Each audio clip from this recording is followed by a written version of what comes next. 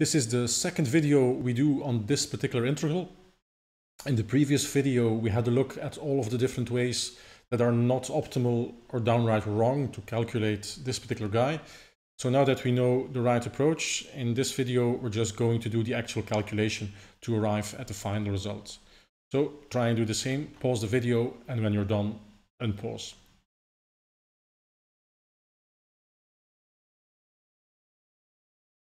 So we settled on the following approach, calculating the complex contour integral of the function exponential jz divided by z. And then this guy, if we evaluate the integrand along the real axis and take the imaginary part, will give us sine x over x. So for that we settled on the following contour, like so, where we have a contribution of a big circular segment from minus big R to plus big R, and then also this little circle here to avoid the singularity at the origin.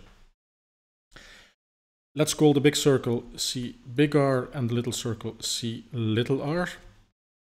Now, by convention, if we have a circular segment like this, then this is counted positive if we run through this in the counterclockwise direction. So the integral over C little r is taken positive in the counterclockwise direction, and the same thing is also true for its little brother here, C little r. Okay, let's do residue calculus, which is in this case quite trivial because there's no singularities inside the contour. So the end result is 0, which is just the same, of course, as Cauchy's theorem. And in the next step, what we need to do is calculate the different contributions of our contour. The first contribution is the integral along the negative real axis. And I'm a bit too lazy to write down the integrand here. Next contribution is this little circle over here. Now, of course, also here in this case, the whole contour is taken positive in the counterclockwise direction. So this means that by the time we arrive here, we actually need to traverse C little r in the clockwise direction.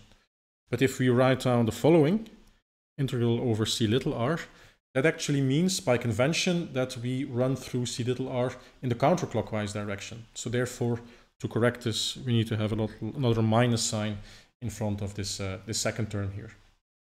Okay, let's continue. Contribution of the positive real axis. That's the integral like so. And then finally, we have our big circle over there. So these are the 4 contributions. Let's focus now on the 2 circular segments. First of all, taking the limit of little r going towards 0. Now, if we do that, then we need to look at the small limit theorem. That's, of course, the thing to do here. So for the small limit theorem, we need to calculate the limit of z going towards the origin of our integrand exponential jz divided by z. Right? Right? Wrong, because we forget an important term. Do not forget to multiply by z minus the center of the circle.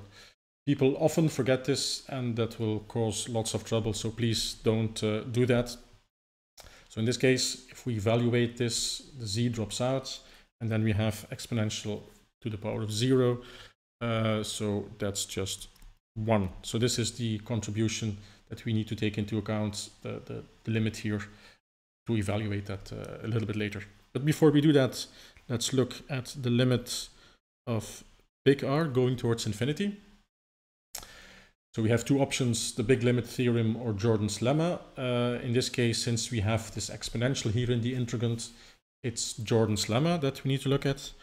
So for Jordan's lemma, there's another limit we need to consider, limit at infinity of the integrand minus the exponential, let's say, or modulo the exponential. So that's 1 over z. And then we have z minus z naught, right? Wrong again, because in this case we do not need such a factor. So please do not confuse the limits that you have for these 2 particular tools. Don't confuse them, otherwise you will end up in trouble. In any case, the end result is that the limit is 0. So this means that Jordan's lemma tells us that we do not need to worry about this guy up there, because in the limit it will just disappear. And also we've closed it in the upper half plane, which is the right thing to do. Just a quick recap of that second condition of Jordan's lemma. So if we have our complex plane here, and we're dealing with exponential jz, let's have a look at this j. This j is over here. Our circular segment has its center in the origin. So what we need to do is we need to look at the complex conjugate of that j. That gives us minus j. Adding that to our origin, which is 0, so that brings us here. The recipe then continues to draw a line between these two guys, perpendicular to that, and then across from that line, this is where we need to be. This is the upper half plane. So the two conditions to apply Jordan's lemma are fulfilled to be able to conclude that the contribution vanishes. Okay, let's take these two limits then and see what's left. So then we have the integral from -infinity to 0 of exponential j. Well, here we're already on the real axis, so let's replace the z by x. Okay, then we have the integral over our little segment here. Where do we have it? Over there, c little r. The small limit theorem tells us that we need to have a look at the angle of that circular segment, so that's pi in this case, and then j, and then that limit value we calculated. Of course, we should also not forget this minus sign from moving in the clockwise direction as opposed to the counterclockwise direction. And then finally, integral from 0 to infinity exponential jx x dx, which still is 0 because there's no singularities inside the contour. Good, we're almost there. Let's take the imaginary part here. If we take the imaginary part, we have the integral from -infinity to 0, and then the sign appears. So sine x over x dx. Let's move that other term to the right-hand side later, but first focus on the third one. Sine x dx is equal to pi. Now we're almost there. The only thing we need to realize is that the integrand over here is an even function. So therefore, these two guys are just the same. And that means that we can just say that the integral from 0 to infinity of sine x over x dx at long last is equal to pi over 2. Okay, good news. So we've solved the integral. Small remark: if mathematical rigor is something that keeps you awake at night, let's have a look at what we've written here. So this thing over here, where we have the integral from, for example, from -infinity to 0 or from 0 to infinity of exponential jx divided by x. Strictly speaking, that does not make a lot of sense.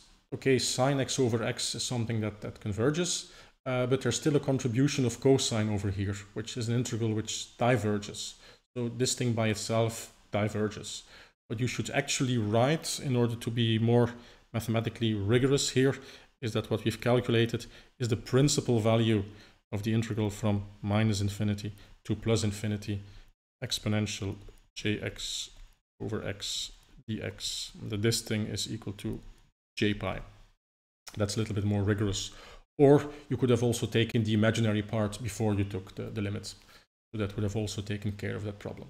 But this is just some minor nitpicking with a technical detail.